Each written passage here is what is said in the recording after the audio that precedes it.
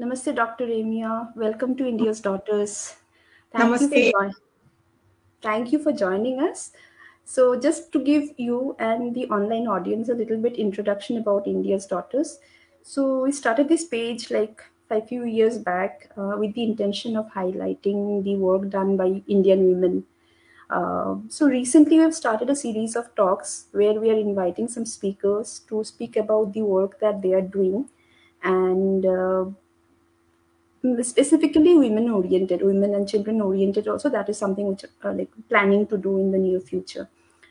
Yeah, so that is basically the objective of this page. And if I don't know if you had got a chance, but if you and the online audience, if they go to the video section, they can see some of the talks that we have done in the recent past.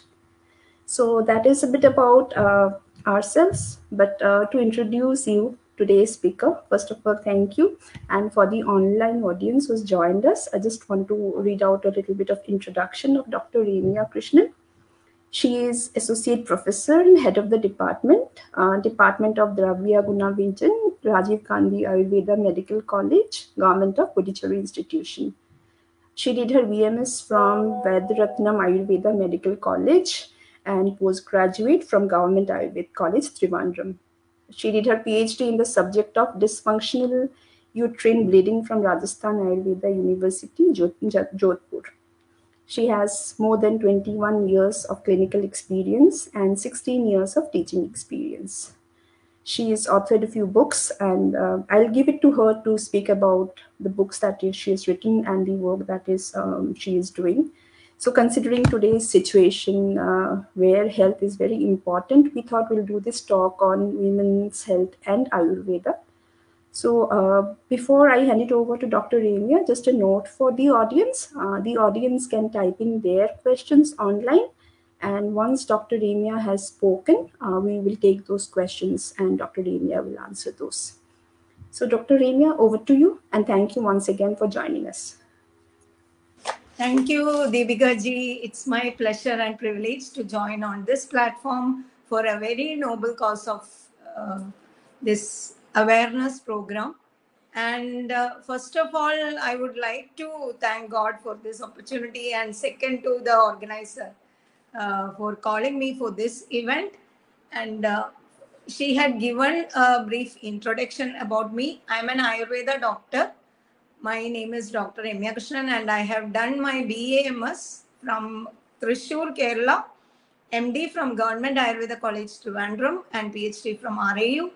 And other than that, we have done, myself and my husband, Dr. Rajkumar, we have been doing research in Ayurveda for more than 20 years, starting from, I will say, 2000. Yeah, 2000 we have started, 2001 we have started, and 2005 we have started intensely working because we were very disappointed about the conventional Ayurveda practice. Because what happens today, what we find in India today under the label Ayurveda is just prescribing medication and leaving the patient. So many medications. You must be aware of at least one time you might have taken Ayurveda consultation, I think. And when you go to an Ayurveda doctor, what you find is the prescription will be loaded by medications, different kind of kashaya, kada, churna, arishta, lehya, so many medications. And sometimes panchakarma procedures also the doctors will recommend you. If you are not getting recovered, they will ask you to come and get admitted, do some panchakarma procedures, and because your disease is chronic, it is unresolved for long periods, so you need panchakarma. Like that, doctors will start speaking, and you will be admitted for 7 days, 14 days, 21 days, endless period. And in between, if anything aggravates, what is observed is Ayurveda doctors will be referring you to some specialist or Western medicine practitioner, will ask you to suppress or control it, or controlling, they cannot do control, they are doing suppression. So do suppress and come back to us. Again, with lots of hope, you will go back to Ayurveda doctor. Again, it will be fluctuating. So why this is happening? In our Ayurveda education, what I find is this: we are not finding people getting recovered fast.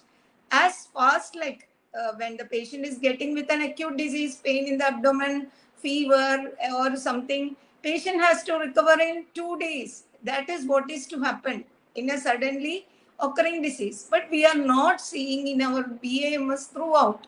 We are finding some cases getting admitted with low back pain or some arthritis or something else like allergies, autoimmune diseases. But we don't find a case, a single case, where we find that patients are getting recovered, patients are happy with minimal medication in minimal period. So this made me upset.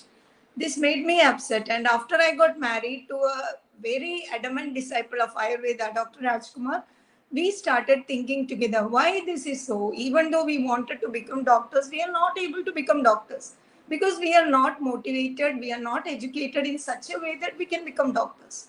We are not meant to prescribe. A doctor is meant to heal the patient, right?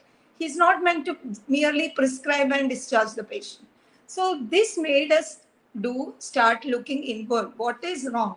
So we understand that Ayurveda is such a vast science, highly complicated, highly, there are so many things because it is science of man. It is not a tradition like how you think culture, heritage. Ayurveda is misinterpreted as culture, heritage, tradition, etc. It is not. It is a highly complicated science of man because ancient people were having more intelligence. Ancient scientists, because they were using natural intelligence, not artificial intelligence. And you know, natural intelligence requires constant culturing. So when we read out our texts which are written in Sanskrit, that also a foreign language to us. After completing +1, +2, during our period, it is pre-degree, whatever it be. When we enter Ayurveda colleges, we are supposed to learn in a foreign language. For me, it was not foreign, though I used to learn many shlokas in childhood. But for many people, it was different.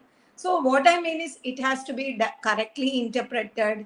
Its application has to be taught in the colleges. How these principles, Ayurveda is not a science where this medicine, that disease, this disease, that medicine, cough, this medicine, fever, this medicine. It is not like modern medicine where compounds are given to block, suppress, mask, alter, etc. Different pathways and hormones in the body. It advocates only those measures which are explained, elaborated in detail to reverse the cause mechanisms of the disease. So these things are explained in the science, but as it is a highly complicated science which requires intelligence and confidence for application, and the faculties are still gravely lacking it. We understand that it is the problem of human being who is using the science and not the problem of science as such. So we started working for developing certain methodologies where every BAMS qualified practitioner can understand a patient better, understand what is happening in his body, because today's patients, they are having multiple problems, not like one problem. Suppose a patient is coming for infective fever, she might be having allergy, she might be having history of thyroid, she might be having diabetes or proneness to diabetes, whatever it be. So we have to connect everything. Connect, that is called a holistic science. A holistic science has innate principles which enables the physician to connect multiple problems inside the same individual and apply the right principle to reverse the multiple problem. When we apply the right principle, it will be working on multiple targets in the body at the same time.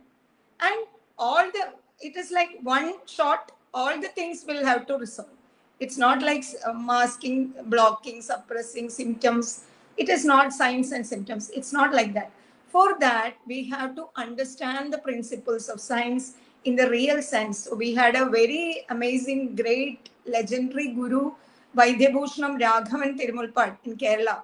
Sir was teaching students. Unfortunately, I was not blessed to be a direct disciple of him, but though I was learning his publications, but later I started putting immense effort to understand science through my husband also, who is also an adamant disciple of Ayurveda. So together we have worked and we were able to reach certain standardizing methodologies really worth to apply in every patient so that we can reverse, we can understand the diseases, acute and chronic, in a sharp manner. It is not like trial and error method. Today, what is happening in Ayurveda is trial and error, with based on experiences, blind intuitions, beliefs. My teacher is doing this, so I will do this medicine, I will do this treatment. I have heard that that faculty was telling about it, so I will do it. I have seen once in my patient it was working, so I will do in this patient. Such kind of beliefs, based on that, doctors are still prescribing. But this is wrong. We should have a standardized method based on the logics explained in the science. So for developing that, we have put in a lot of effort. We were enjoying doing our research, and we have developed a methodology called SBEBA, Science-Based, Evidence-Based Ayurveda. We have defined it, and we have also developed methods to understand every sort of disease today, like infective diseases, there, inflammatory diseases, hormonal dysfunction, diabetes, and many other things, metabolic errors, dyslipidemia, cholesterol. Then coming to gynec, so many different, it can be infections are there, and gestational diabetes is there, and many other things, cancer is there. So many different problems are there. So all these things we have started exploring from 2000, I will say about our first publication in 2012. 2012, it is evidence-based Ayurveda, my publication, evidence-based Ayurveda and rational prescribing. After that, my husband wrote a book, Unveiling the Truths in Ayurveda. These are all scientific publications where a little bit access is possible for common men. But our main purpose was to expose the science of Ayurveda to educate the people. I mean, educate the people, professionals of our community first. See, if we want to prove something, we can prove it only through our professionals and ourselves. We have to practice what we have researched, and we have to show the results. That is very important. If one doctor is prescribing 10 medicines and he is sweating, not able to make results, I have to take up the same patient. I have to reverse the disease in 1 week and show, see, this is what I'm doing. If you learn and do this, you will be also able to do like me. It is not like don't copy me. It's not, you are not able to copy me. You have to learn the science. You have to apply the techniques. There are certain standardized techniques, logics. These logics and techniques are published in our publications. And of course, regarding science, there are so many confusions today. People are, researchers are misinterpreting data as science. So many different problems. See, this drug has got this much benefits, this much risk, so it is approved as drug. So it is not the case of Ayurveda. Ayurveda is a deterministic science. Our ancient scientists didn't ask us to make benefits and risk. They asked us to produce intended effects. See, why you are doing treatment, why a patient is seeking treatment, not to get more benefit and less risk. Do you go to a doctor and tell, doctor, please give me more benefit and less risk? If you tell that also, your doctor is not able to do that, because all the drugs are having benefits and risk. So a drug is becoming a medicine when you are judiciously able to use it. And this is what is significantly lacking in Ayurvedic system of medicine. So we are able to do that with the grace of God. And that became a revolution. Now we have been training doctors, Ayurveda doctors, in different parts of India, all states, many states, I will not say all, but many states of India. And there are successfully practicing scientific practitioners of Ayurveda who practice science-based, evidence-based Ayurveda. At least a couple of doctors are there who are adopting rational methods and techniques. So this is our work. And after that, I have written a book in gynecology also, Ayurvedic Gynecology and Maternity Care, devised and updated. Then I also Mission of Science in Medicine, open to common men. The mission of science. What is the objective of science in medicine? That also I have published. And recently I have published a book in technical book in my subject, Dravya Guna Skills for Clinical Prescribing. So these are my publications. And coming to the woman-centered healthcare. So I will say, in every family, the woman is the central axis of the family. If the woman is made educated, if the woman is educated about the healthcare, If the woman is given, provided self-realization about the healthcare strategies, which are crucial, then the whole family will become healthy. No doubt in that. So if women are educated, the whole, because the entire family is depending on the woman. In Indian culture, I mean, mainly, because in foreign countries, it is like every person will come and cook and go there for their own food. Nobody inquires everyone's matters. But in Indian culture, we have a very precious culture and values. So women in the family will consider everybody's health, everybody's well-being. So I will say it is easy and better to make the woman self-realized about what is good and what is bad in healthcare. This is the first point. So with this realization, necessity to induce self-realization, I'm coming to these points. So as coming to women's healthcare, the most predominant cause of death in women is, you will be wondering, it is only heart attack. Number one cause of woman death is heart attack. Heart attack is the major cause. So heart attack as such is not happening in young age because of the protection of estrogen. There is a hormone called estrogen which is stimulating the metabolism in the body. Metabolism more means there will not be abnormal accumulation of fats or sugars or whatever it is. Metabolic waste also will not get accumulated. If the metabolism is good, internal drainage will be also good. So, but as the age advances, metabolism becomes slow. And what happens eventually is estrogen deficiency will also happen. So naturally, as metabolism get weakened, this atherosclerosis, accumulation of fat inside the arteries can happen, and it can cause the aggregation of platelets leading to formation of blood clots. And recently now we are seeing many cases of even youngsters, young girls are also dying by heart attack. That for different reasons. As we know, myocarditis is caused by the toxins in many artificial drugs and vaccines. So that is a different issue. But apart from that, generally, during menopause, before menopause, starting from 40s, after 50, 60, the chance of heart attack were more. But nowadays, it begins at 30s also. Why it is happening, I have told.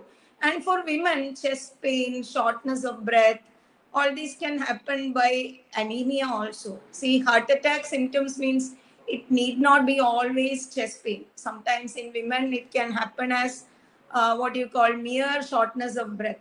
While climbing stairs, it can happen, or even at rest, it can happen. Even with the slightest exertion, it can happen. So women will never think that they are going to get a heart attack.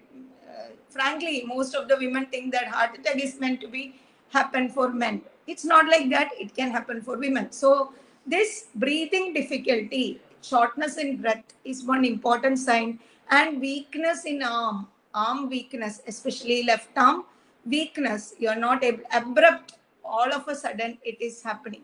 So this demands that your metabolism, even if it is not heart attack, you must understand that when you get up in the morning, you are not feeling fresh. You are getting up in the morning early most of the times to finish the job. Many of you will be going for work. So you may need to finish all the tasks before going. So when you get up in the morning, you're not feeling fresh for many days. It is mandatory that you must ensure whether you are drinking enough boiled water.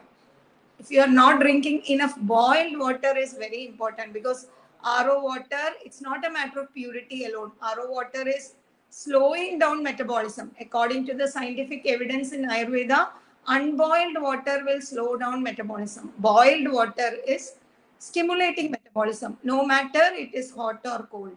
You should not refrigerate it. In room temperature, you can drink boiled water, and this very measure, simple measure itself, will make lot of changes in your health, in your metabolic status. So that is number one. Second, you have to consider doing some physical activity morning and evening. Physical activity, it should be like I am doing all the jobs in the home. It is not physical activity. Exercise should be done in empty stomach. Then only it deserves to be called as exercise. If you are doing exercise After food, it is again increasing the workload of your heart. You should never be doing exercise after food. Always, when exercise you are doing, it should be done in empty stomach. And the best exercise for women up to 65, 70 years is stair climbing exercise. Stair climbing. If you want to do Zumba, it is fine. Whole body movement exercise is fine. But postural exercises will not stimulate metabolism as easy as these body moving exercises. Either you can dance, you can do Zumba, you can do stair climbing, you can play badminton. It should be done for 15 minutes morning and 10 minutes evening at least. Minimum, that is fine. No need to do for 1 hour and all. No matter you doing yoga, pranayama, whatever else, you should be doing this exercise 15 minutes morning and 10 minutes evening to ensure that you have a good metabolism and good oxygenation to your cells. See, when you move your body, only oxygen supply, oxygen is needed for all your tissues, right from top to bottom. So when you are moving around as exercise, it will increase the oxygen movement to all your cells, and it will also enhance the assimilation of your nutrients. That is another point. You may be loading with so much iron, calcium supplements. I'll be coming to that later. So still you may be having osteoporosis, osteoarthritis, so many different problems. This is happening because of sometimes inflammation, sometimes metabolic error. All these things can impair the assimilation of your nutrients. No matter, you are not like a robot, whatever is given, inputs are given, robot will start moving. You are not like that. It's a human body. As I told you, human body is a highly complicated machine. You cannot imagine what all multiple processes are happening. So when you simply dump in nutrients, it is not necessary that you stay healthy. For that, metabolism and internal drainage, not just bowel movement, internal drainage, the waste and toxins from the cells must reach the excretory organs. You know, your liver has got a main detoxifying and excretory function, and your sweat pores, urine, stool, everything is there. So, but internal drainage from cells to these kidney, liver, etc., movement should be proper. So these things happen when metabolism is fine. So that is one thing. And you can regulate your BP, you can regulate your cholesterol, you can regulate your blood sugar, you can prevent heart attack by doing these two measures. Ensure that you're drinking boiled water, you do exercise 15 minutes morning and 10 minutes evening. That is one. And stroke is also very common today. Now vascular stroke is happening, and all of a sudden facial dropping can happen, and sometimes your mouth can go to one side abruptly. It can happen by hemorrhage, or it can happen by ischemia, lack of blood supply to brain. Just like heart attack, if it happens in the brain, it is called stroke. So these are also by the same reason it can happen. Even it can happen by viral infection. Bell's palsy can happen. Facial paralysis can happen by viral infection. Post-viral virus can affect your nerves, and it can cause. So all these can be reversed by proper management of infection. All these things are happening because of improper management of inflammation, improper management of metabolic defect, improper management of circulation and internal drainage. These things can be taken care of by science-based, evidence-based Ayurveda strategies. So we are doing the practice of science-based, evidence-based Ayurveda, where we are teaching, we are educating more than medicating. We are educating patients. You do this, you practice this scientific nutrition. Ayurveda strictly advocates scientific nutrition schedule in accordance to people's health conditions. It's not like every diabetic patient should be taking these foods. It's not like that. General scientific schedule is there, and specific to patient, scientific nutrition we are advising for a certain period. And we are reversing lot of cases of type 2 diabetes, dyslipidemia, hypertension, all these things. Without medication, we are able to make the patient reach a level where they require no kind of medications in future. How is this happening? This is happening because body itself is getting, repairing all these problems. I mean, improper drainage, improper metabolism. We are giving minimal medication. Fragmental dosage approach is introduced for the first time in Ayurveda by SBEBA. Now, if you go to a conventional Ayurveda practitioner, you will find so many medications. But in SBEBA, we are prescribing pinches of Kashayam tablet. Maybe you will be asked to take quarter tablet a day in divided doses. You may be wondering, is this Ayurveda itself? Some patients will ask. Because people are advising so much kada, pills, capsules, lehyas, and we are advising just one tablet, quarter tablet a day. What is this? So this is what science is. Science-based medicine and medicine-based practice are entirely different. Actually, Ayurveda advocates the practice of science-based medicine. We have to use, it is like mathematics. When you know that this calculation is to be done, you need only one medicine. If you don't know, you have to do trial and error with different. And yes, we don't need to do Panchakarma in more than 98% of diseases. Panchakarma is unnecessary and most of the times undesirable also. But unfortunately, people are getting so much erroneous Panchakarma procedures, Vamana, Virechana, Nasya. All these things, even hair loss, people are advised, Nasya. All these are very dangerous because Panchakarma is a very serious procedure, as serious as surgery. When it is done as wellness therapies, when it is done as detoxification, Panchakarma is not detoxification.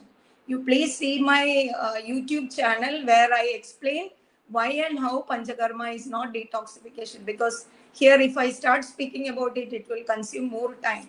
So it is, don't think that Panchakarma will detoxify your body. It is not like that. And don't resort yourself to multiple Ayurveda medications and multiple procedures. And third cause is diabetes. Diabetes can happen in any age. There is type 1 diabetes, which is autoimmune, and type 2 diabetes, which is metabolic error. So both these kinds, type 1 diabetes also now research is going on in SBEBA, and we are getting some promising results. Some kids are able to be taken out of insulin and we are monitoring them. And type 2 diabetes is very easy to be managed by science-based, evidence-based Ayurveda. And diabetes can cause depression in females, obesity. We know that after crossing 30, 35 years, women are getting very sedentary in their lifestyle. Both extremes are there. Some people are very too much health conscious and they will be eating nuts, fruits, dairy products, worrying about vitamins, minerals. As I told you, it is not fruits, vitamins, mineral supplements which make you healthy. What is making you healthy is your metabolism, your internal drainage, your circulation, your oxygenation in the cells, level of oxygenation in the body. All this can happen when you eat a natural balanced food. It is not by supplements you are able to acquire any health. Any extra supplements, like there is a habit, women are taking calcium supplements now too early. I used to wonder why these calcium supplements are taken this much. It can cause problems. It can get deposited in your arteries. It can cause heart attack. Maybe perhaps you don't know if you are taking calcium supplements too much. Still you are getting osteoarthritis or osteoporosis. You may be wondering why I am taking calcium supplement. I am drinking milk at night. I will tell you why. Many women are having osteoarthritis, knee joint pain. And doctors might tell you that your knee joints wear and tear has happened. You should not be climbing stairs. You should not be walking too much. You should not be exerting. No, it is absolute blunder. I tell you, it happens only because the inflammation in your knee joints, which started by taking erroneous diet. Inflammation is like a sudden fever. It can happen by erroneous diet. When your metabolism is low, you can get inflammation. And when you are not reversing this inflammation on time, inflammation get reversed in perhaps 5 days. Acute knee pain will develop, sudden severe knee joint pain, or it can be slow pain. Whatever it is, it will be pain in the morning. Inflammatory pain will be in the morning after you get up. Pain will be very high. When you start moving around, it will decrease. Such a kind of pain, you must understand that it is inflammatory pain. And when you sit for some time, all well. When you get up from your seat and make the first step, sudden severe pain can happen. It can happen in any part of your any joints, shoulder joint or knee joint or back pain, wherever it is. So what your doctors, what you will do is apply some oil, apply some ointment, or you will go and take painkillers. These are all very dangerous, because the pain will has it is not the pain which is to be suppressed, it is the inflammation which is to be reversed. And SBEBA, science-based, evidence-based Ayurveda, has got very sharp, precise scientific guidelines which can help you to come out of the situation in 1 to 2 days. Okay, so this is what is happening. So don't apply oil, apply dry heat with a hot water bag or dry heated cloth. You can apply dry heat. You stay on a diet which is devoid of all oil, dairy products, fruits, etc. for 1 to 5 days maximum. And vegetarian diet. Eat cooked vegetables, not salads. So when you're and drink boiled water and stay active. Do walking, don't do exertion, but stay active. Don't sleep in the daytime. All these things are very simple to follow. Even without any medication, you will start feeling better hour to hour, and perhaps you will be out of the pain in 1 day. For that, doctors are advising painkillers. You will be on painkillers. Ayurveda doctors will be advising multiple medications. As you know, how many medications? And then they will ask you to admit for Panchakarma. All these are very stupid. Very stupid. Why? Because science advocates treatment for cause. Ayurvedic science advocates treatment only for cause. And cause is inflammation. Inflammation can be reversed without any Panchakarma. Inflammation can be reversed with single medicine, sometimes no medicine. So this is misled. Unfortunately, I cannot blame anyone, because it is because of faulty educational system in BAMS, which is happening for many years, that this pathetic scenario is developing. But now we are changing the situation slowly but steadily. And maternal health issues like preconception, before getting pregnant itself, women must ensure that their thyroid problem is reversed. Most of the women are having PCOS, polycystic ovary. It is just a hormonal dysfunction. It is not like so many cysts. It removes surgery, drilling. Some women will undergo drilling procedure or laparoscopy and all. There is no need to undergo such procedures. There is no need of Panchakarma in polycystic ovary. You just need to take internal medicine. It is again a metabolic imbalance caused by an hormonal dysfunction together. Metabolic imbalance and hormonal dysfunction, because of less metabolism, hormones are also getting disturbed. So what you have to do is you have to change the pattern of living. You have to incorporate exercise, do good exercise, and there are certain scientific nutrition schedule which we have made in SBEBA for that, and women can come out of it easily. And along with that, they will lose fat, weight, they will stay very healthy, and their fertility will improve. There is a hormone called anti-Mullerian hormone, AMH. In PCOS, it will be very high. But once we start this lifestyle, even without any medications, within 3 weeks, 2 weeks, it will come to normal, which means that even if your ultrasound is showing polycystic ovary, if your AMH is normal, you are very much back to your normal fertility. So these simple things are now getting more complicated and distorted because of ignorance. So preconception healthcare, normalize your hormones before you get pregnant, normalize your metabolism before you get pregnant, because healthy conception only will produce healthy offspring. This is very important. And also, do not conceive immediately after you had some surgeries like weight loss surgery or some serious surgeries for some diseases. Wait till your immune system, because after surgery, immune system will be disrupted. Your doctor, your surgeon might have prescribed you antibiotics, sometimes hormones, all these things. So it takes some time, 1 month or 2 months, to stabilize, to get the things stabilized. Then only try for fertility. Try for conception. This is important. And another common health problem which women have is urinary tract infection. So as the urethra of women are shorter than the male, So it can cause frequent what you call microbial bacterial colonization in the urinary tract, causing urinary infection. So doctors will advise to drink more water. But see, water drinking as such is not a treatment. Water drinking helps to flush off this bacteria. That's all. If you drink more water, you will not get urinary infection. You cannot decide like that, because bacteria can load there and it can cause UTI anytime. But in summer, dehydration can cause concentration of urine and make bacteria load in urinary tract. That is another issue. But whatever it is, antibiotics are not the choice. In Ayurveda, we are having SBEBA is advocating very good strategies, very on the point, pinpointed strategies with minimal medication and medicated water for a particular period to reverse the urinary infection. We are getting patients with unresolved urinary tract infection for months. My doctor, my UTI is not getting resolved. Every time I'm getting infection, reinfection, always I'm getting problem what to do. Like that, patients are coming after multiple times antibiotic administration also. So understand that we are living in a period where antibiotic resistance is happening. Now it is not like during our childhood.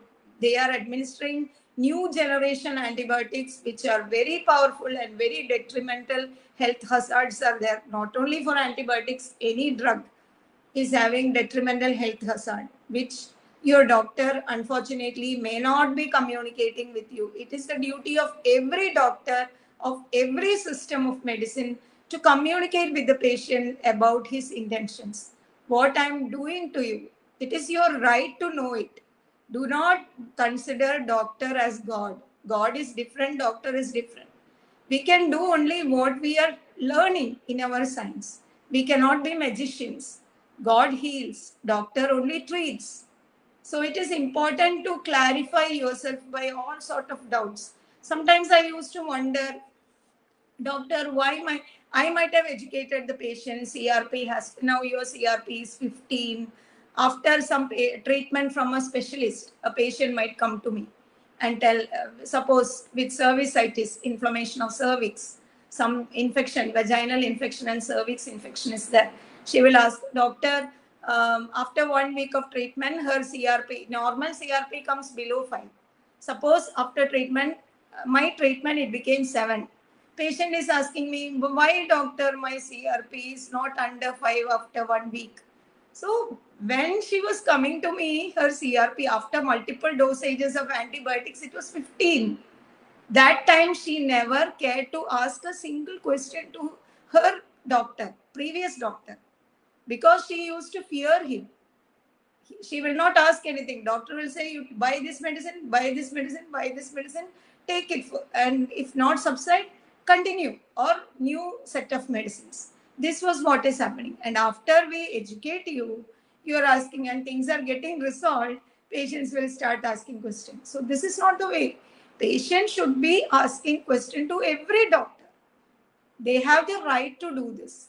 And if any medication, especially in Ayurveda, nowadays, doctors, first of all, you have to check whether the doctors are qualified itself. There are many unqualified quacks who are handling with Ayurveda medications and different procedures. And when you resort treatment under them, considering listening to your neighbor and relative story, you will be really landing up in trouble. So first of all, make sure the doctor who treats you has qualification. Is proper qualification is BAMS. BAMS he is having or not, that you have to check. And afterwards, if you find that multiple medications are prescribed to you, multiple medications for endless period, you should be asking, why I am prescribed all these medications, doctor? What each medicine is doing for me? And how long I am expected to take all these medicines? And what I can expect in the coming days? Does it take 1 week, 2 weeks, 3 weeks? How long should I wait to get a result? In Ayurveda, you must know that it's not like Ayurveda is slow. All these are propagated by people who are ignorant of Ayurveda. You must be knowing that the results will start from the first day of administration of medicine. When you are taking for inflammation, within 1 or 2 hours itself, inflammation will start subsiding. So it is not like too much time consuming. Ayurveda is not good for acute diseases. There is a project in SBBA Hasta Lamba, which is free of cost, open to any person with viral fever, not only viral fever, any infective fever in any part of the world. They can avail the service. Hasta Lamba, I'll share the link of that. You can just register in our site, but you have to follow strictly by our coordinators are there, physician coordinators, volunteers. They are doing selfless service. They are attending you no matter your oxygen saturation poor, you are having pain, you are having difficulty in breathing, whatever it is, they are working 24/7 for you without expecting anything. It is a selfless, free service. They are not charging from you. So this, why we are doing this? We are doing this for the last 2 years and more. We are doing this first to prove that the scientificity of Ayurveda, the potential of Ayurveda, the efficiency of Ayurveda is not what the world thinks now. Now India, the whole India is distorted by perverted knowledge on Ayurveda. You think that Ayurveda is immune boosting, Ayurveda is taking Chyawanprash, Ayurveda is taking what you call wellness therapies, all these things and whatnot. This is all Ayurveda tea, Ayurveda. Recently, one of my students shared with me Ayurveda pan also. I was shocked to see all this. Whenever you see such stupid things, you should tell them, don't do this. These are all illegal things. Means distorting the true identity of a medical system should be legally punishable offense. It is a legally punishable offense because it is distorting the identity of the real science. This is why people are suffering by taking Ayurveda medications. Liver problems are happening. How liver problems are happening? Liver problem is happening because of mismanagement.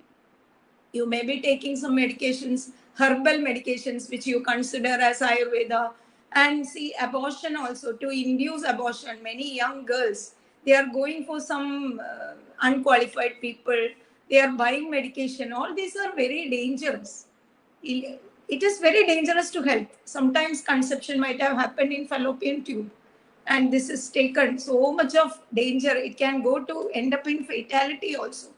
So leave everything to a scientific practitioner of whoever you are consulting and leave to his or her decisions. That is very important. And coming to sexual health, what you call sexually transmitted diseases, even though in India it is less, it is happening in a certain portion, a very high community of women, owing to several reasons. And yes, human papilloma virus, HPV. Nowadays, vaccine is also there, and government is making it not mandatory, but still government is encouraging HPV vaccine. But HPV vaccine has got so many complications, and it is not necessary for in my personal opinion, it is not necessary for a country like India, which has got high culture and moral values. We are far different from United States of America. Still, Indian girls are raised with very good consciousness of culture and values. So I don't think many girls and women will engage in sex in 13 to 15 or 17 or 18 years. Perhaps after that, for several miserable reasons, they are forced to. Apart from that, but still, it is not a general thing. We cannot generalize it. So this vaccine also in 2010, when it was introduced in, I think one state, Andhra Pradesh, if my memory is correct, 8 girls died, 8 girls in a village, Andhra Pradesh. So that time it was reconsidered whether it is to implement. If you still look in the internet, Google, you will find the news which I am sharing with you. So 8 girls died means it is not a good thing. So we cannot say what will happen in the coming years to all the girls who have resorted to this procedure. So it is like always every sort of artificial things have got its own problem. And every sort of natural thing which is given in an abnormal manner is also having problem. If you are not using even your Ayurveda medicines in the right way for the right period, if you are using some herb erroneously, you are taking tulsi every day. Many people are taking tulsi every day. Very dangerous. It can cause uterine bleeding. It can cause bleeding from nose. Sometimes it can cause accumulation of blood in joints. Tulsi is very strong. Similarly, this lavanga, all these spices people are drinking in water, boiled in water. These are all very dangerous. It can cause several problems and many other conditions. I think I have covered breast cancer. Breast cancer is a leading cause of death in women, and it is like hormonal dysfunction and metabolic dysfunction. I will say that if women do pretty good sort of exercise in the sense whole body movement exercise, and if they drink boiled water, and if they are really conscious about avoiding junk foods like chocolates, too much of pastries, cakes, all these junk foods, whatever it is, like nowadays Swiggy, when you order in Swiggy, you will get food. Like so many junk foods can also be ordered, even though healthy options are there. So all this without doing exercise, if you are doing it, it can cause abnormality in your functioning of your hormones. And this hormonal dysfunction can either affect your uterus or affect your breast. We cannot say which part it will be going to. Sometimes it can affect your heart or brain also. So it is really important to stay health conscious. And health consciousness is not eating too much fruits, nuts, dairy products, everything. But it is make sure that you are eating only when you are very hungry and you are drinking enough water. Boost your hunger. Don't eat when you are not hungry. If you are not hungry, still you are eating, you are prone to get slow metabolism. And eat and finish in such a way that you can eat a little bit more. Don't eat full stomach. And make sure you are doing exercise twice. And many of the things which you consider healthy by yourself can, in inflammatory status, infective status, it can worsen your status, for which logical reasoning is explained in the science of Ayurveda. Okay, so always SBBA, science-based, evidence-based Ayurveda, doctors are there in some parts of India. You can get their help, you can get their services, and make sure you are following the right way. Okay, did I take more time, Deepika ji? No, no, you're absolutely fine. If you want to carry on, do carry on, not a problem. Okay, so I will just take 5 more minutes with your permission. Is it okay? Absolutely. Yes, Okay, yes, please go ahead. yeah, what I will just read out a few points in my book, SBBA Healthy Lifestyle Rules for Women. This is the pledge to be taken by Indian women. Pledge to be taken by Indian women. Okay. So the first point is I should receive vegetarian predominant balanced wholesome diet, which is Madhura predominant, which means we are eating Madhura predominant diet. Starch containing, we will eat rice more or wheat more. So it is Madhura predominant diet with all other rasas. Which are the other rasas? Soreness is there. Tikta. Tikta means bitter taste is there. Astringent taste is there. Amla is there. Sour is there. Lavana, salty taste is there. So all these rasas, 6 rasas are there. These rasas should be included in a balanced diet in a balanced way. That is very important part of getting balanced nutrition. All the rasas have their own function. If you eat too much sweets, kaddu rasa or spicy things will reduce. Like if you eat too much sweets, if you are taking some pepper, 1 pinch of pepper in your mouth, that sweet property will reduce. So it is like amla. If you are taking too much sour things, tikta things will neutralize it. If you are taking too curd or something, immediately you have to take a piece of bitter gourd.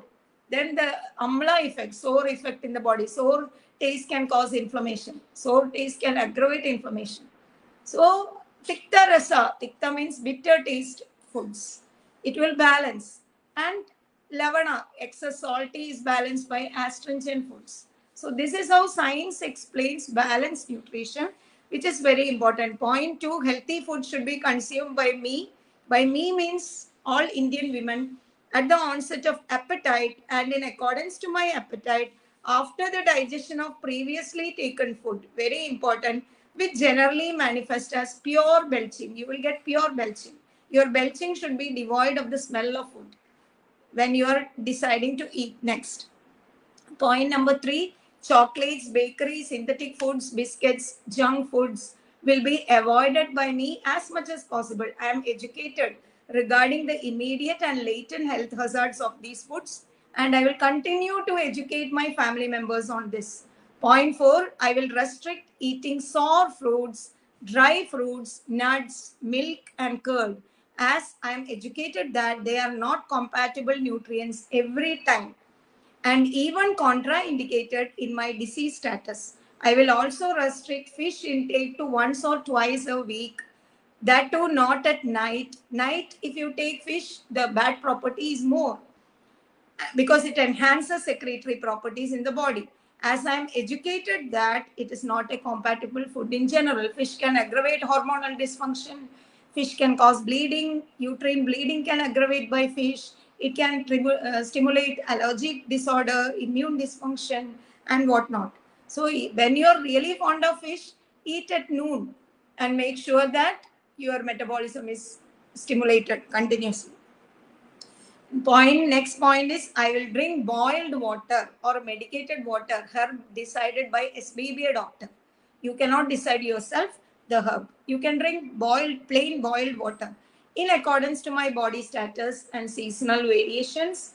And next point, I am made aware of SBBA practitioner that excess and scientifically incompatible nutrition would lead to obesity, hormonal dysfunction, excessive tiredness, sleep disorders, poor memory, concentration. You may be wondering why I'm getting poor memory. Excess sweets, excess curd can also impair memory. Allergies, cancers, vomiting, worm infestation, all these can happen by excess sweets. Regular physical activity in empty stomach should be practiced by me in accordance to my physical strength and body status. Next point, I would resort to regular management of any other disease if happening to me by following SBBA guidelines of treatment, diet and regimen under the guidance of science-based, evidence-based Ayurveda practitioner. This is very important for sustaining my overall health and immune status. Point next, I will scrupulously follow the SNS, Scientific Nutrition Schedule of SBBA at the time of my ailments and also members of other members of my home. I would not suppress, forcefully initiate or control the natural bowel and bladder urges. Very important. And I am enlightened regarding the bad consequences of suppressing them. If you want to go to toilet, if you are suppressing it, it can cause many bad effects in your health, which are clearly mentioned and clearly explained with logical reasoning in Ayurvedic science. I keep clean sanitization and environment for my living house and maintain hygiene. This we are doing, most of us. I follow scientific healthy food habits and medicine suggested by SBBA practitioners. I try to avoid daytime sleep. Very important. People who are not working at night must not sleep during daytime. It will not improve your health. It can slow down your digestion. It can slow down your metabolism unless you are really tired after some exertional activities. Do not sleep in the daytime. I refrain myself from all sort of addictions, including food addictions like pickles, papad, fish, sweets. Some people, they cannot eat without pickle, without papad. All these can, till 25 years, sometimes you will be okay.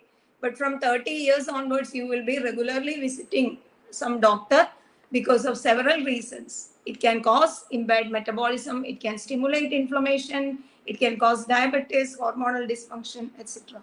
Instead of watching television, I play and pray with other members of family and engage myself in creative hobbies. I do not delay in consulting with SBBA practitioner at the onset of ailment. How do you know that you feel sick? You are not feeling active, you feel to lie down, your digestion not normal, you are not getting enough sleep disorders. Sometimes some signs will be there, excess bleeding or some other impaired fertility. You are not conceiving though you are trying. So many other issues are there. So at the beginning itself, it is advisable to take the consultation of SBBA practitioner. I consider it as a sin to do sex before marriage or have multiple sex partners in life. I save myself from teenage pregnancies, unwanted pregnancies, sexually transmitted diseases, and unwanted psychological stress by keeping morality, culture, and values of my country. I will strictly follow the advices of SBBA practitioners before, during, and after pregnancy. SBBA guidelines are there which make sure that you are getting healthy conception, which make sure that your pregnancy is healthy, there are no problems. Even if there are so many complications which can happen in pregnancy, we are taking care of that. We are having guidelines to make sure, suppose your fluid is less, fluid is more, placenta previa is there, or placenta, I mean, intrauterine growth retardation, your baby is not growing as expected age. Everything, there are strategies in SBBA which can be adopted under the guidance of a SBBA practitioner.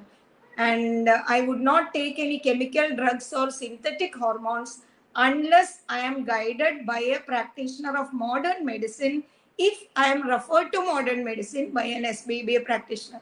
Always primary healthcare is best to be adopted in SBBA. But if you are taking any kind of chemical hormonal medication, make sure you are doing under the expertise of a family doctor or a doctor who is expert in modern medicine. I practice SBBA rule of women healthcare throughout my life. By adopting this, I live a long, healthy, and active life. My husband and family are also educated in this. This is my book. This book, Evidence-Based Ayurvedic Gynecology and Maternity Care, devised and updated. So in this, I'm explaining all this for doctors, but this pledge is meant for every citizen of India. Thank you. Thank you, Dr. Ramya. It was very, very informative. We'll get to some questions. We have some questions from the audience. I have a few questions in my mind as well. The first question, how does one buy your book if they want to? I missed that question. How does one buy your book? Is it available on Amazon, or how does one get to your book? Am I audible? You are audible. Can you hear me? Can the audience hear me? Can someone just say yes or no? I can hear. No. Okay. How to buy your book? I am just asking how to buy your book. Where is it available? Yeah, if you go, I will share the link of my website, sbeba.org.in.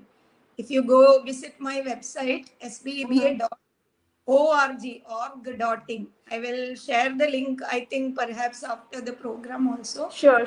Yeah, you can share as a comment, or you can share with me and I'll put it on the page. Sure, I will do that. So when you visit the website, you will find publications where you can book online, and the book will reach you in 1 week, mostly, maximum 2 weeks in India. Okay, sure. Thank you for the information. I had a question. I had a few questions actually. I'll start with one.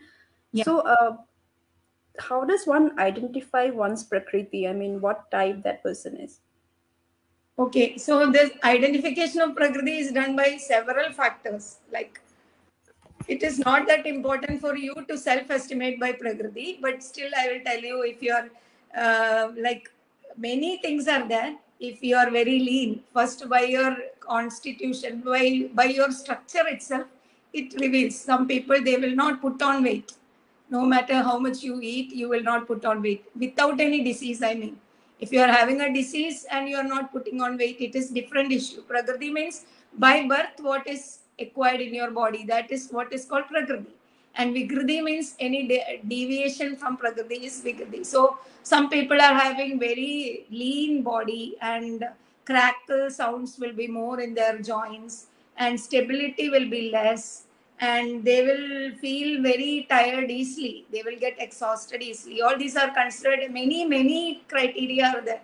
It's like just simple one or two only I can tell you, because it is such a long explanations are given in the book. And pitta prakriti they will be having external features of pitta prakriti, as well as their metabolism will be naturally high, and they are prone to get more inflammatory sort of disorders like carbuncles, ulcers, what you call skin lesions, allergic disorders, all these are more prone to happen in Pitta Prakriti. And Kapha Prakriti means their Pitta Prakriti naturally, they are blessed to have very good metabolism. So it is easy to lose weight and gain weight for Pitta Prakriti individuals. They can easily lose weight and they can gain weight also. And Kapha Prakriti means they will be very slow in all their activities. Pitta Prakriti will be very fast in doing things. They will be very enthusiastic, but at the same time, Kapha Prakriti will be very slow in their activities, but they are best. Immune status will be good. They have good quality immune cells, and their body will be very nourished body, like joints will be well nourished, and everything, like their anabolic features, good anabolism will be there for Kapha Prakriti, and stability is more for Kapha Prakriti. Generally, lifespan also is most for Kapha Prakriti, but this is general only. But most of the people will be having some sort of deviation by certain kind of diseases. It's a long topic, Deepika ji. Yeah, understood. Yeah, thank you for explaining. Yeah. Since we're talking about women's health, so one question that I had was there are several vaccines that are prescribed to women during pregnancy. Yeah. So are those all necessary? What's your view on that? You're asking about vaccine. Vaccines given to women during their pregnancy. Yeah. So these vaccines actually they are artificial immune enhancers. No. So definitely they contain adjuvants and they can cause significant harm to immune system. Definitely. I think most of the vaccines TT is administered. I think according to the new protocol they are administering COVID vaccine. I'm not sure. Many vaccines are administered during pregnancy, but it is advisable to avoid them. Why? Because it can cause immune alteration. And if a mother is already having an autoimmune disease where the immune system attacks her own body tissues, like, for example, rheumatoid arthritis or type 1 diabetes or hypothyroid, Hashimoto's hypothyroid, all these conditions, if a woman is having and she is receiving all these vaccines also, definitely it can alter her immune status, and this altered immune status can be acquired by the baby also, and it is very high chance of baby getting immune system altered immune system and some kind of immune dysfunction. Even otherwise, the first thing that a baby is consuming, I don't know how many of you are thinking that the first thing that a baby, newborn baby, consumes is antibiotics, because mother is put on antibiotics IV, and through breast milk antibiotic is ingested by the baby. So you can just imagine such a tender immune system for a newborn baby. That newborn baby in tender with tendermost immune system is receiving such a high level of antibiotics, and there are absolutely no studies to evaluate the impact of these antibiotics in newborn babies. But if you are having an SBBA practitioner in your vicinity, I strongly recommend you to take her or his advices, medical advices from time to time.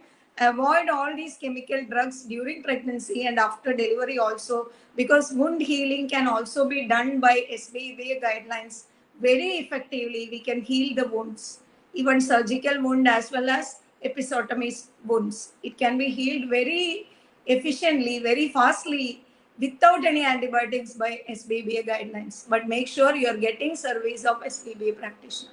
That is important, because conventional Ayurveda practitioners may not be confident, and if at all confident also, sometimes we cannot say the predictability matters. Okay. Yeah. Okay, so where are the SBBA practitioners? Like in which cities do you function right now? Or is it mostly in-person service or do you do online service as well? Online service is only for the viral fever. I mean, infective fever, any sort of infective fever, they can register in our online service. But other services, it is not possible to do treatment over online. We will not be able to get complete picture of the patient. In infective fever, we are not medicating. We are just providing first aid. But with that first aid itself, without medication, we are able to bring the patient back to normalcy. It is the success of science of Ayurveda, accuracy of science. But other diseases, we have to do treatment. So treatment cannot be done online. Many Ayurveda doctors are doing but it is not possible originally without accessing directly. So SBBA practitioner cannot do treatment online. For knowing about the details in your locality, there is an FB page called SBBA Wisdom Series. SBBA Wisdom Series, where you can ask the question with your locality whether any doctors are available. And we are not doing any certificate course or anything. We are conducting training programs for Ayurveda doctors since 2015. So some dedicated doctors are there who are very much committed to this learning process and practicing SBBA strictly. So they can be approached for medical help directly. Sure, sure. Thank you. So I'll share the details on my FB page as well. Post the talk of SPBI, your FB page, so that way people who want to visit and know about the practitioners, they can have a look. Sure, you can Sure. do. I'll take some questions from the audience. So Avinash Avasthi is asking, is non-veg food discouraged in Ayurveda and why? Actually, non-veg as such is not discouraged in Ayurveda. But the thing is that in the present condition, in the present scenario in India and the world, what kind of diseases mostly people are getting, or people are more prone to get immune dysfunction diseases like grade 1 allergy, hypersensitivity, grade 2 autoimmunity, grade 3 it can cause a disturbance or alteration in the prakriti of cells, nature of cells. It can cause uncontrolled abnormal proliferation of cells, which is called as cancer. So such kind of diseases are there. Then second kind of disease, metabolic diseases. People are having metabolic dysfunction, diabetes, and many other things. Dyslipidemia is there, and impaired metabolism can cause obesity, hormonal dysfunction. All this is happening. So that a group of conditions are there. Number 3, sedentary lifestyle. Sedentary lifestyle can cause so much of metabolic imbalance and poor circulation and improper drainage mechanisms. So these are the commonly seen conditions in the present day world. And second, people are not like before, eating healthy food, doing exercise, etc. People are mostly sitting with computer or mobile or something in front of screen most of the time. Their normal lifestyle itself is abnormal.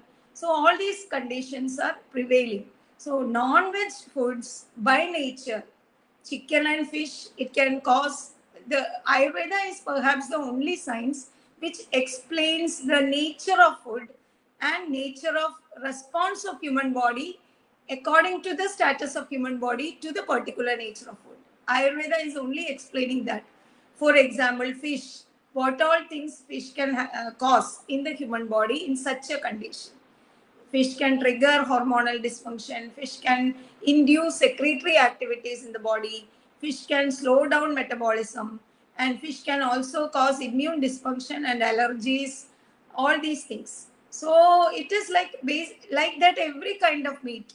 The most desirable meat is mutton, goat, because goat is always running everywhere. So it is mentioned. The reason is also mentioned. So goat's metabolism itself is high. So goat's meat is considered to be healthiest meat. All other meat, even beef and all, is to be avoided always. It is not like beef should not be eaten. Nothing like that is explained in Ayurveda. But it is mentioned that beef should not be consumed every day, regularly. Fish should not be consumed every day, regularly. See, that is everyday matters. And in disease status. In disease status, what is to be avoided?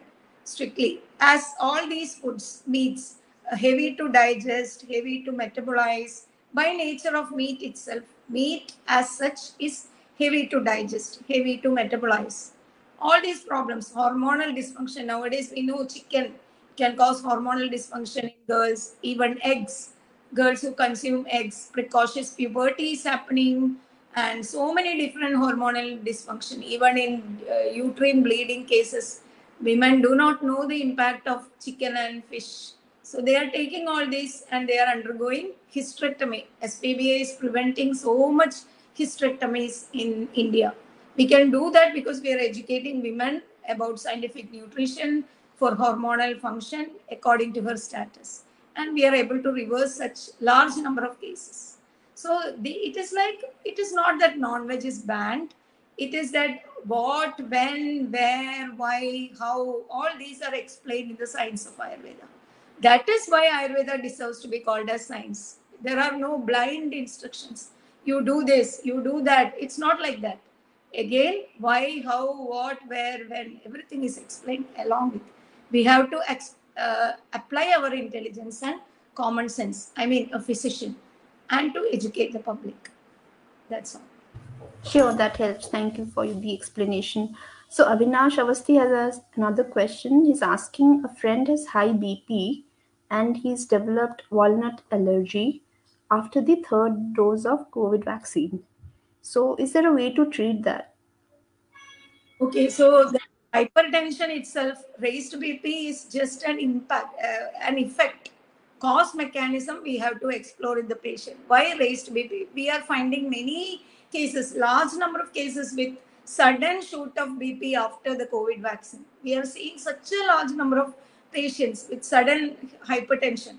People were absolutely normal till then. We are finding so many cases of liver dysfunction, so many cases of heart attacks. We are also seeing hormonal dysfunction, abscess in the breast and vulva and many other places.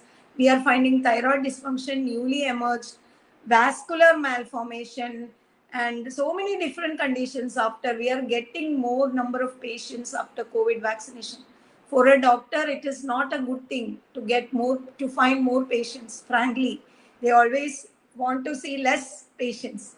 But unfortunately, nowadays, we are finding many patients with multiple idiopathic is called by modern medicine when they don't know the cause. And hypertension is also, according to them, 90% of cases, idiopathic primary, essential primary hypertension, for which cause is unknown. But in SBBA, we are doing by exploring cause. Sometimes it can be by vaccine-induced immune response in this particular patient, which has resulted in inflammation and hypertension.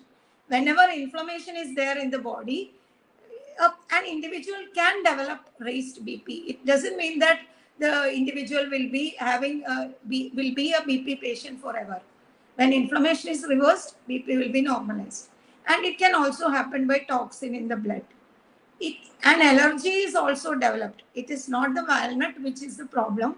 The real problem is abnormal immune system. Allergy, people are blaming dust allergy, smoke allergy, nut, peanut, all these things. But they are not the real causes. They are only external causes. I am eating nut, I am not getting allergy. You are eating you are eating, you are getting allergy means your immune system is not normal. Your allergy means abnormal response of immune system. So who is to be blamed? What is to be blamed? It is not blaming that is required. We have to rectify the altered immune system. Altered immune system, once it gets rectified, he can also eat walnuts or whatever if possible. So this is what is to be done, and this is guidelines for hypertension, allergy. All these are there in science-based, evidence-based Ayurveda. We are doing that, and we are effectively managing such conditions also. Thank you. Sure, thank you. Rashmita is asking that she has a knee pain with swelling for the last 1 week, I think. Orthopedic doctors said that the gap in the joint is decreased. She wants to go for SBBA Ayurveda treatment. So is that possible? Is that something you can take care of? Yeah, so Rashmita, where is she in India? That matters. She can ask in that SPBA Wisdom series, mentioning her locality. Any doctors are available. 1 week joint pain started means obviously it could be by inflammation. So I have given some basic guidelines to manage inflammation by self without any medication as first aid in my talk. You listen to that and you adopt those strategies first, and then like dry heat application and some dietary modifications I have explained that you follow. And still, if it is not working, it is supposed to reverse the knee pain day by day, hour by hour. It has to come down by these strategies. If it is not working, you take a medical consultation with an SPBA practitioner nearer to your vicinity. definitely they will be able to help you come out of this. She is in Orissa. I think you might have some facility or your presence there in Orissa, right?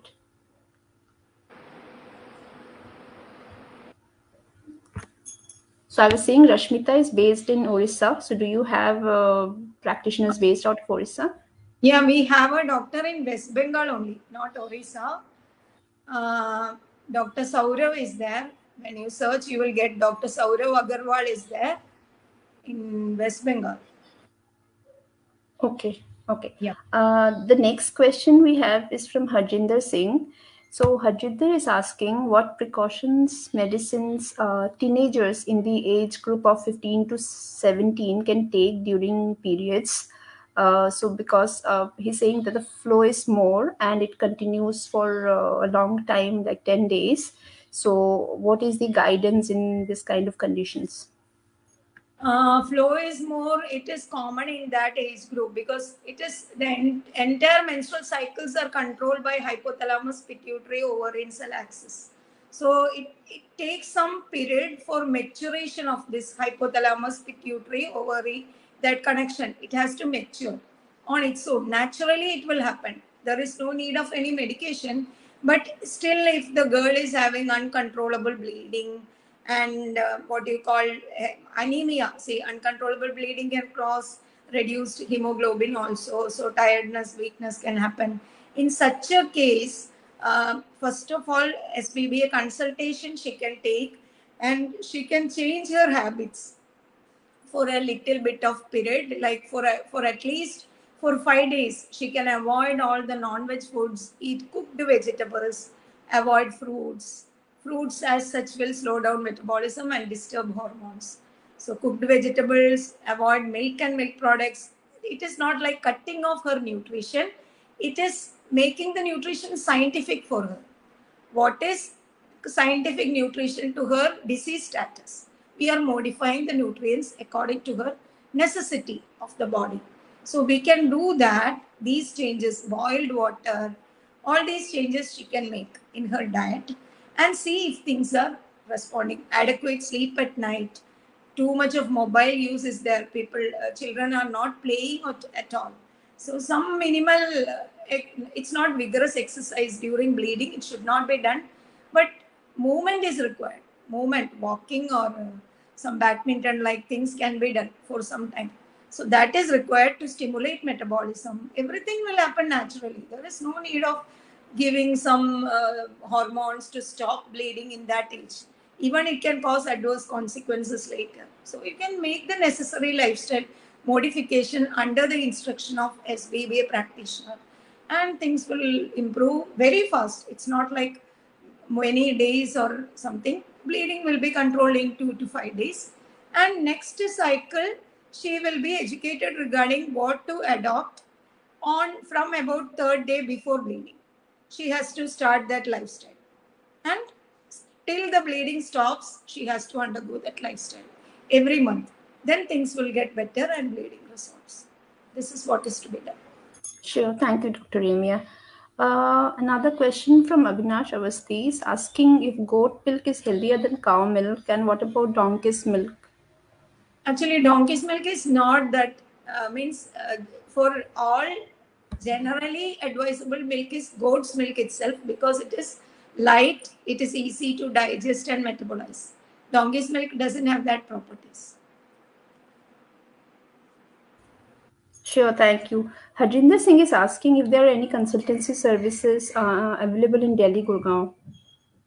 Oh, sorry. In Delhi, we don't have SBBA practitioners, but in Amritsar, we are having nearest. Amritsar, there is a doctor if he wants to consult. Okay, sure. I had another question, and like you had mentioned about HPV earlier. So, this cervical cancer. So, are there any preventive measures? I mean, the HPV virus, we know that it is not one of the main reasons for the cancer. They are pushing the vaccines, which is not the right thing to do. But then, what is the percentage of women who get cervical cancer, and is that preventive? As per my understanding, as per my knowledge in the conventional literature available, only less than 1.6% or something, even with HPV infection, will develop cancer in India. Such a small percentage women, that too, we know that HPV viral infection does not mean cancer. Cancer will happen by several other progression in the pathology. Only cancer can, and it about the whole, I think 100 strains of virus, only 13 are bound to cause cancer. So that much less chance is there. And sexual contact, and it is very less likely to happen in an average human society of India. So I don't understand why they are pushing vaccines in that age group of, I mean, girls. I think they have now they are introduced that they have introduced that, and I think They're girls are, pushing for boys also. boys also. Okay, six Yeah, states. I think I heard like that. 6 states of India they have that's introduced. that's right. From June, the campaign is supposed to start from Yeah, June. can cause so many complications. Not like when I read about the side effects, I read the vaccine site pain and all, which means they are masking the serious um, consequences, side effects. And it is like it can happen in any year of their life. No, these children are so young. No, their hormones have not matured, their immune system have not matured. Still, when they are injecting this, it can cause complications in any age to them. So, is there a study like that to understand what will happen in long run? What will happen to these children in long run? I have read that 8 girls died during the trial period itself in 2010 in a village in Andhra Pradesh. So, which means that it can be fatal also. So, if a girl dies, who is getting loss? Does government get any loss? Loss happens to her parents and family only. This applies to any vaccine. So the thing is that we must make sure that the government, it is actually the duty of government itself to make sure that anything which is pushed or which is pushed as a drive, they should be sure that it is devoid of any sort of harm, and there is no such a drug which is devoid of any sort of harm. So what can be done? It has to be educated. What are the causes and consequences, and how much percentage of infection, I mean, it's how much percentage of this virus, viral infection can develop cancer, and what are the things which favor cancer development, and what are the complications of this vaccine, and if there is any limitation, like after many years we don't know what will happen, we have studied only up to this period. If government is more transparent, perhaps people will be more helped. Otherwise, such fatalities can continue ever. Okay, thank you for the answer. Harjinder Singh is asking, his mother is 68 years old and complains of pain in the knees. So, doctor has said that it is due to old age and cartilage issues. So, surgery has been advised. So, should they go for surgery? Actually, the details are to be known in like how destruction has happened. Generally, destruction, that is what is called osteoarthritis. Osteoarthritis is not developed in one day. It is developed after continuous mismanagement of inflammation. Knee joint inflammation might have developed, and after many years of anti-inflammatory painkillers and other things, rest for the knee joint without any exercise, patient will be advised not to do stair climbing, not to do walking, and thereby inflammation will worsen. And finally, inflammation is destroying the joint. It's not like old age is destroying the joint. We know old age people are there who are walking normally. So it is the inflammation, unresolved inflammation or mismanaged inflammation, which is worsening the joint. So if it is, patient has to be seen, examined, and the reports are to be seen to know whether in what grade inflammation, whether it is possible to, sometimes it will be possible to make the pain reverse completely with SBBA guidelines, and further damage of knee joint can be prevented. In many cases, we have done that, but it can be told only after seeing the patient directly and evaluating the initial response of treatment, SBBA guidelines in the patient. If things are getting better within 1 week, itself, patient will start feeling better, pain will be reduced, movement will be better. So we can understand that the patient does not need surgery. If there is no response, things are getting worsened, then we can understand that it has gone beyond the repairable phase. So it can be said only after initiating, examining, and initiating. Okay. Sure. Understood that. What is your that was like my question that I had. What is your thought on integrated medicine? Like now many people go for combined medication in terms of like they do Ayurveda and allopathy together or homeopathy and allopathy together. So what are your thoughts on that? Integrated medicine at the same time using different medical system, allopathy and Ayurveda together is very dangerous. Why? Because as you know, Ayurveda is a holistic science which advocates to take care of different pathologies in the human being at the same time. A person is having hormonal dysfunction, metabolic dysfunction, and infection. Ayurveda, SBBA advocates principles to integrate them and provide minimum medication to reverse all the pathologies. So there is Ayurveda as such is SBBA, science-based, evidence-based. It is not recommending any sort of adjustments to suppress pain. Some oil is advised, or to like block pain, mask pain, nothing like that. To reduce pain, oil, or to reduce BP, allopathy. It is not like that. When you are taking care of as a scientific practitioner of Ayurveda, if taking care of arthritis, he is responsible for hypertension in the same patient. He should not be asking the patient to take antihypertensive and give something for arthritis. It is unscientific treatment in Ayurveda. Why? Because any drug which is given in modern medicine is not reversing the pathology but doing some sort of adjustments by blocking, masking, etc.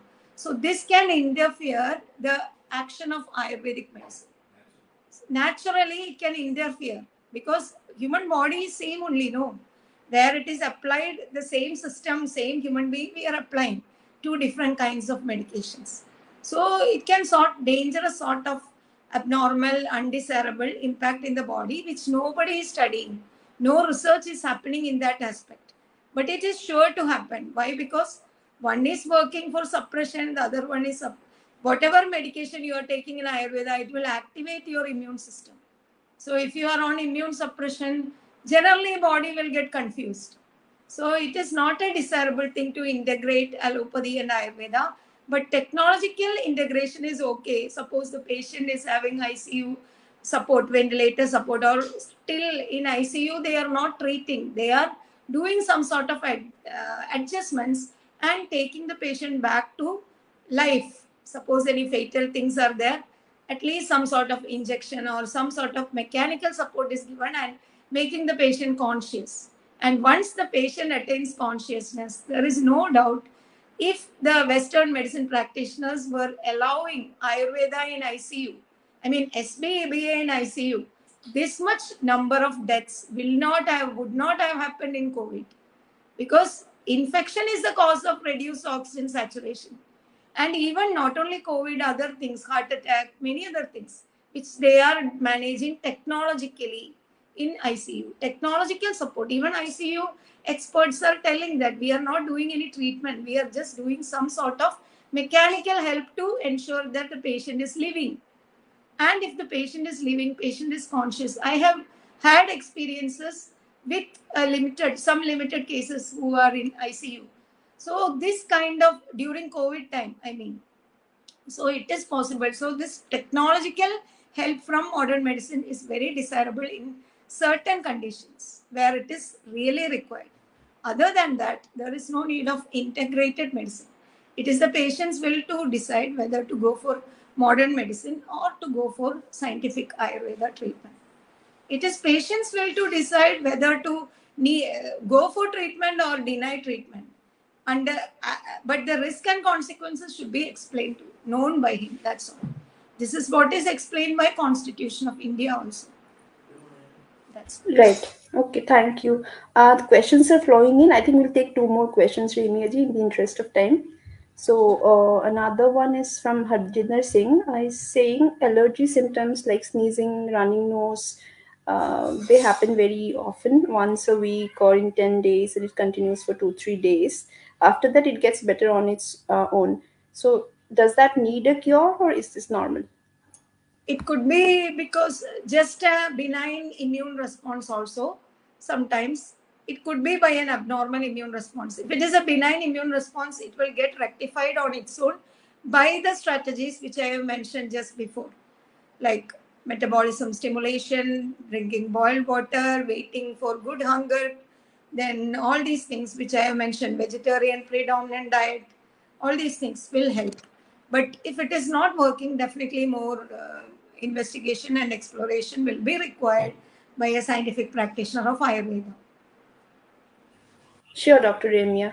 I think we'll take the last question now. So basically, with the COVID lingering since the last 2 3 years, the discussions around COVID, there has been a discussion on virus as well.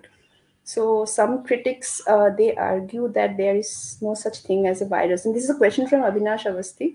So he's asking, is that true that there is no virus? Actually, the status of virus is same as virus is not there because it is a non-living thing. No, see, if it is a living thing, only we need to discuss such a lot about it.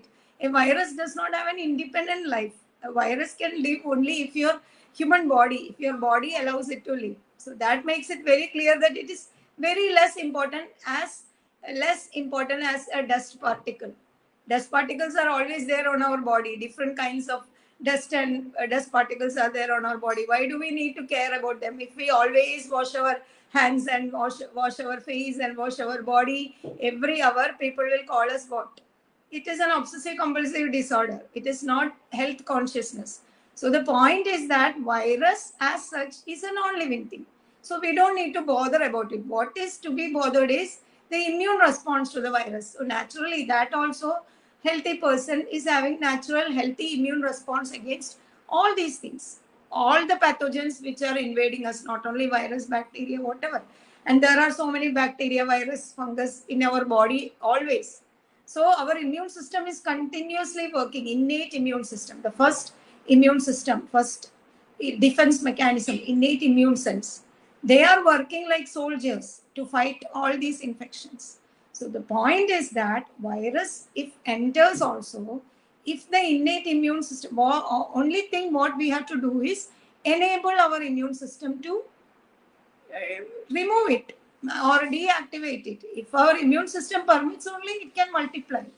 If our immune system is destroying. So there are certain highly specific and specialized strategies of SBBA which are being adopted by in Hastalamba, our viral fever first aid program.